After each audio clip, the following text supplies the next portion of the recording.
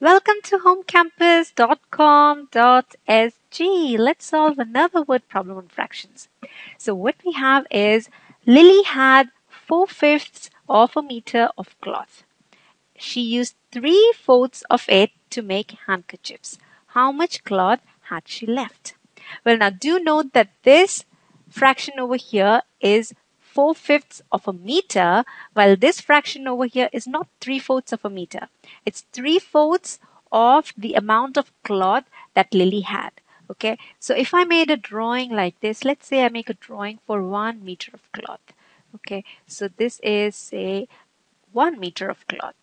Okay, but what Lily had was she had only 4/5 of that meter. Okay, if I marked 5 parts on this cloth, okay, on this piece of cloth, then 4 out of those 5 parts was how much cloth Lily had. Okay, because that would be 4/5 of a meter, right? Remember that this whole thing, okay, this whole thing is 1 meter of cloth. Okay, so this whole thing is 1 meter of cloth, but what Lily had was she had only 4 out of the 5 parts because she had only 4/5 of a meter. So 4/5 of a meter means these 4 red parts. Okay, so these 4 red parts together are 4/5 of a meter. So this is 4/5 of a meter.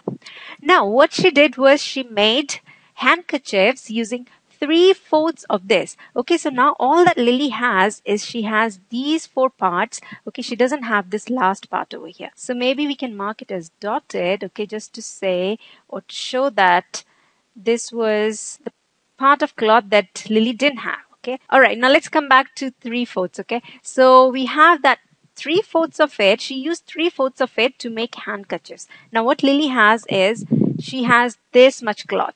Okay, this is the piece of cloth that she has, and that's equal to 4/5 of a meter. And we have to find out that if she used 3/4 of it to make handkerchiefs, then how much cloth had she left after making the handkerchiefs? Now do know that this is not 3/4 of a meter. What this actually is 3/4 of this pink thing. It's not 3/4 of this whole 1 meter. It's 3/4 only of this thing. So let's mark 3/4 of it. Well, how much is 3/4? Now 3/4 tells me that if I mark 4 parts, 4 equal parts on this handkerchief. Okay, so let's do that horizontally. Let's mark the parts horizontally this time. So if I mark 4 equal parts on this pink or red 4/5 of a meter cloth that Lily has, then 3 out of those 4 parts would mean 1, okay, this one strip, this second strip,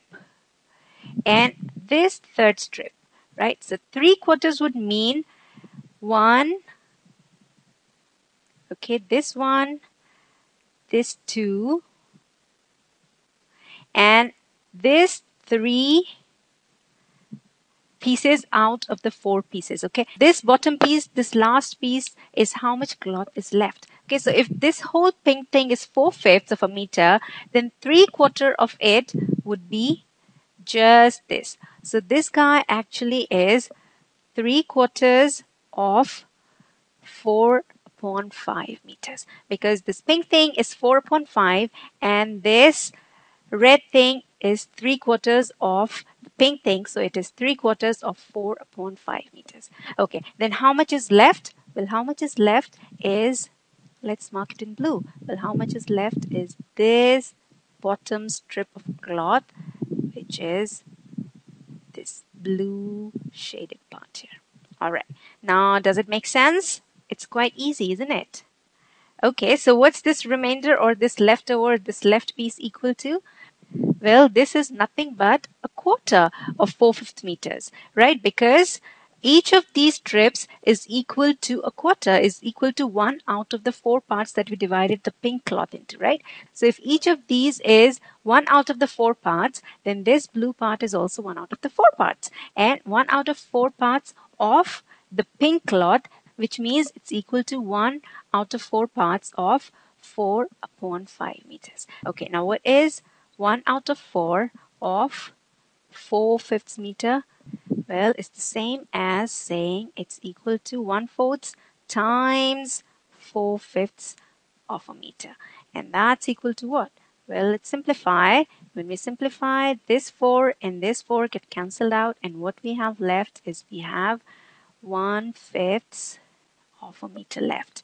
Well, this is one method of solving it. The second method is to find out how much cloth she used for making handkerchiefs. Well, she used 3/4 of 4/5 meters. So what she used was she used 3/4 or 3/4 of 4/5 meters. Okay, so what actually she used was she used 3.5 meters of cloth to make handkerchiefs. Okay, so if she used 3.5 meters of cloth to make handkerchiefs, and when she started she had 4/5 of a meter of cloth, then how much did she have remaining? Well, all that she had remaining was she had 4/5 of a meter minus 3/5 of a meter, and that's equal to what? Well, that's equal to nothing but 1/5 of a meter. So you still get the same answer, 1/5 of a meter from here as well as here. So you still have the same answer no matter which method you use. So it's totally up to you which one you prefer.